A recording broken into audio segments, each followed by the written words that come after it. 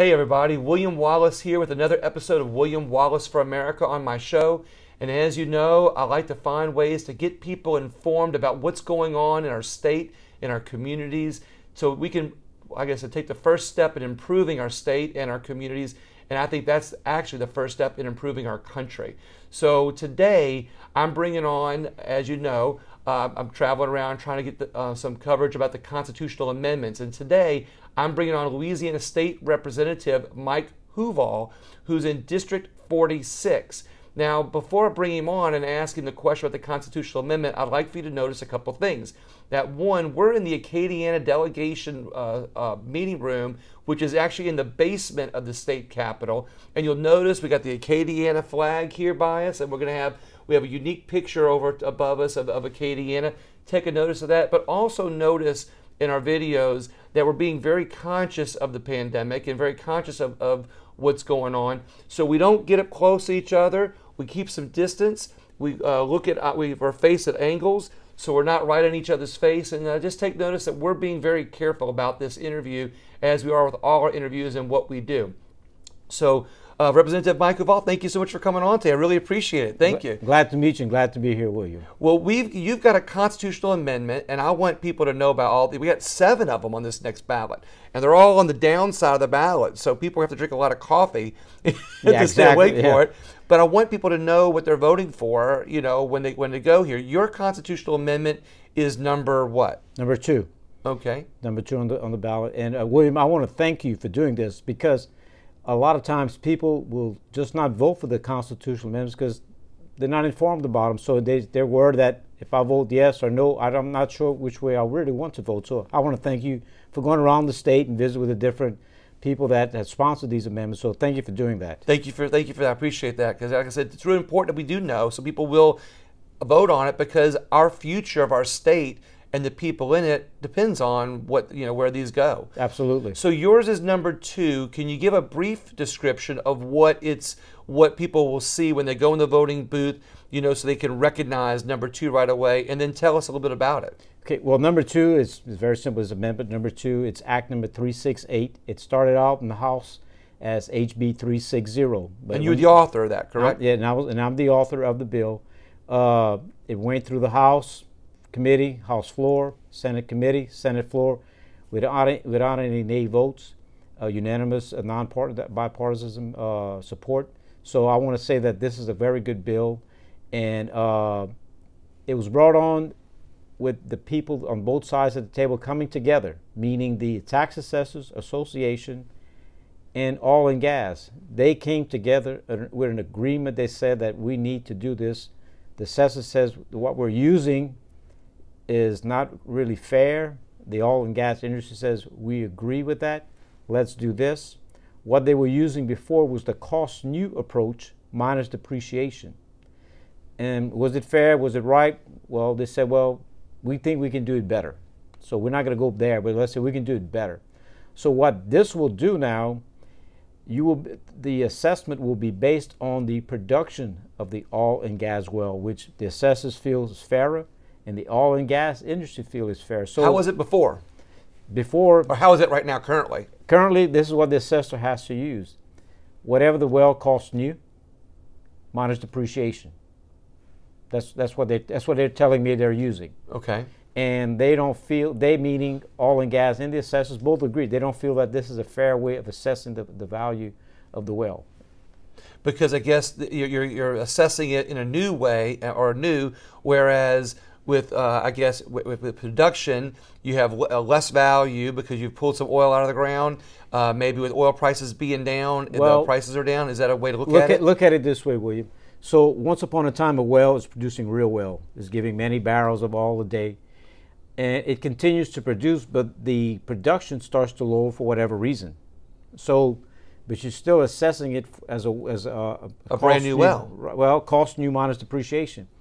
Whereas the new proposed way, if this amendment would pass, it says that no matter how old the well is, if it's producing X amount of barrels and that continues through the life of it, it will be assessed that way. But in the beginning, if it's producing a high level of barrels, but for whatever reason that starts to go down, well, the assessment will go down because there's less income coming in from the well. So they both feel that this is a fairer way of assessing the value. What I like about this, I always come up with these analogies, is it's almost like income tax. If you make more money, you pay more taxes. If you make less money, you pay less taxes.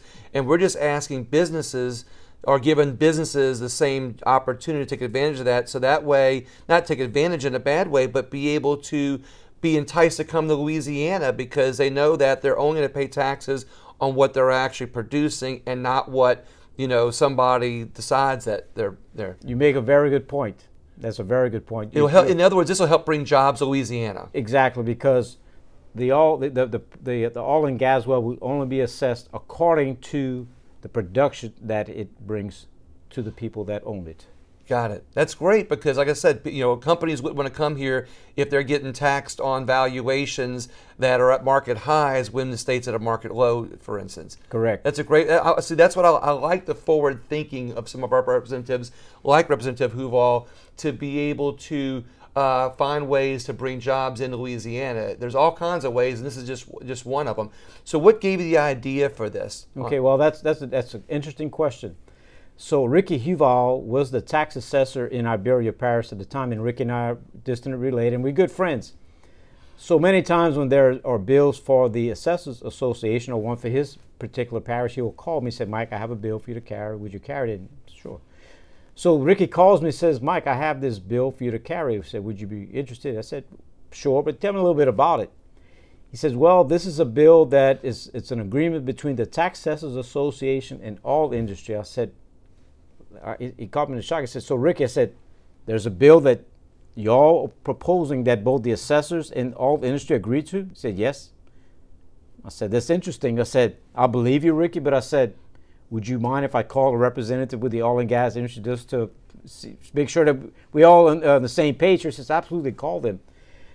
So I called a representative of the oil and gas industry. He was the executive director for one of the organizations, and I spoke to him. I said, okay, a good friend of mine, Ricky Huval, calls me, says that industry, meaning oil and gas, is in agreement to a bill that they want to propose that affects the assessment of oil and gas producing wells. He says, yes. He said, we're all on board. I said, you're all on board. He says, this is what I will do, Mike. I will send you a memorandum to show that the Tax Assessors Association and the two oil and gas industries, that being Loga and Lamoga, are in agreement to this bill. I said, well, that's great. I said, send that to me. Because I believed everybody. I trust them like the day is long. Right. But I wanted to make certain because right. they were debating, arguing is not a good word because they weren't arguing. They were debating about how we need to change this. So finally, after many decades, as they tell me, they finally came to the table and says, this is what we need to do. So, and you'd be amazed, William, that even after I get the proof from Ricky, Lamoga, Loga, that we offered this, many of my fellow representatives and senators says, Huval, are you sure that everybody's in agreement with this? I said, well, here's the memorandum. Hey. Everybody's name is on the top. Says, that is great.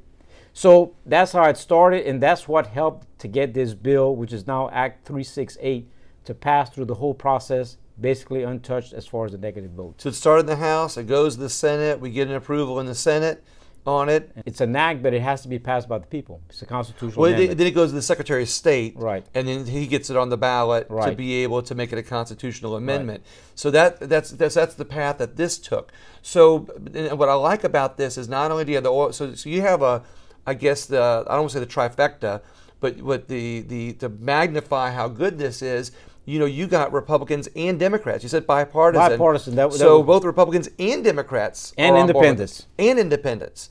So you've got everybody on board with it. Now all we need to do is put it in front of the people in November and get them to vote on it. And I think that the people, what they say, well, how does this affect me? How does oil and gas assessment affect me?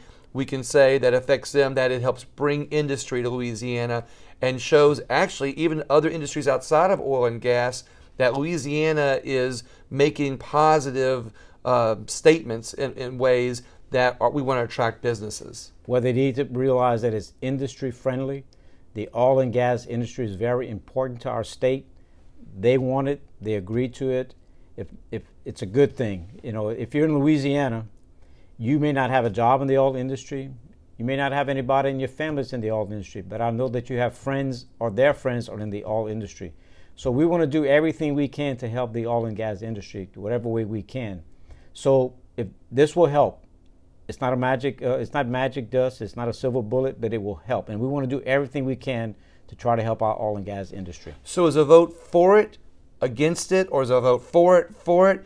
I'm asking that question because you go into the voting booth and you don't know if you're voting for something or voting against it with whatever. So is a vote for it actually for it, or how is that? The vote for it is what is the way that we're asking people to vote, because that's what's pro for the oil and gas industry, and also it's good for the Assessors Association. That's what they want also. If you vote against it, we're just going to continue having what we have now, which both the Taxes Assessors Association and oil and gas feel is an unfair way of assessing the oil and gas producing wells. So you're not going to necessarily hurt, but you're not going to help. So this is an amendment that will actually help the oil and gas industry. So we're trying to help them. And the Assessors Association, they say it will help them too, because they feel they will give a fairer assessment of the property where the oil and gas well is located. So vote for it is a vote for jobs. Correct. A vote for Louisiana, and a vote for the oil and gas industry and the assessors. Everybody agrees. Everybody's on board on this one, William. I don't know. I haven't heard anybody come to me and say, Mike, I'm against this. No, that hasn't happened yet. Tomorrow's another day. That could happen. But today and before today, nobody has said they're against this. So, again, I really do thank you for doing this, because many people just don't realize how important sometimes a constitutional amendment is. And because they're uninformed, many times they just don't vote for it. So the more people like yourself, the more organizations like yourself that do this, the better informed the public can be about what these amendments could do for us. It's about our future. Absolutely. And that's what I'm trying to make it. Do you have another second to ask you a little bit about your district? Absolutely. I'd love for the people in the audience to know about your district, and where is your district exactly? Where are the kind of the boundaries? Well, I'm going to say it's probably in the heart of what I call Acadiana. As you can tell in my accent, I'm Cajun. My district pretty much follows Bayou Teche. It starts in the north at a small community called Leonville, continues down south, and it ends up in another little small community called Lorville. So what I go by is I tell people that my district is District 46, and I go from Leonville to Lorville. It's very along the Teche. Along the Teche. There's some outskirts, but it pretty much follows the Teche. It's a very rural district. There are some towns in my district. Like I said, there's Leonville, there's Orneville, there's the community of Cecilia, there's the town of Henderson, there's Brobridge, there's Parks, and there's Leonville. There's I have part of San Marcos. So even though there's cities and towns, I still consider it very rural. What's good about my district is basically all rural. So it's people that can relate to each other in many ways when you serve them. It's interesting because a lot of the representatives have multiple parishes, multiple towns, and since a district is based on population, that population, to get that number of population, you could be across many towns or many parishes. And in some cases, you might get a concentration like the people in Jefferson Parish, represent Jefferson Parish, they got, small land masses because there's so many people living in there. So it's just a different perspective. Right. So we get that different perspective for everybody. What made you run for office? Well, actually, I served in local government for over 15 years. And so I served local government. I was in the last year of my final term. And I hadn't planned to run for anything else, but then my good friend, Senator Mills, was a state representative, and he ran for an open seat in the Senate, and he won. So it just by chance, by Senator Mills becoming Senator Mills in an open seat in the House of Representatives, I ran for that. There was 1 year left in his term, so I've served for 1 year. And fortunately, since then, I've served. This will be my 10th year serving. Awesome. What are you most passionate about? Well, that's the last question, by the way. Actually, what I try to do, William, is to serve my district in whatever way I can. I've served on different committees. Agriculture was one because I know, as I told you, it's very much in my district. My background is insurance, so I've done whatever I could to try to help the industry, which in turn to try to help the people in our state to get lower insurance rates. I've served in civil law, and even though I'm not an attorney, me and the now Speaker Clay Scheck-Snyder and Jeff Arnold, we served on there. We were the only non-attorneys, But I have to tell you that, even though we're not attorneys, we brought something to the table that the attorney said, Mike, we may not agree with what y'all say, but as business people, y'all bring something different to the Different table. perspective. Exactly. So it's been an honor serving here. This is my last term because we have term limits in our state, as you well know.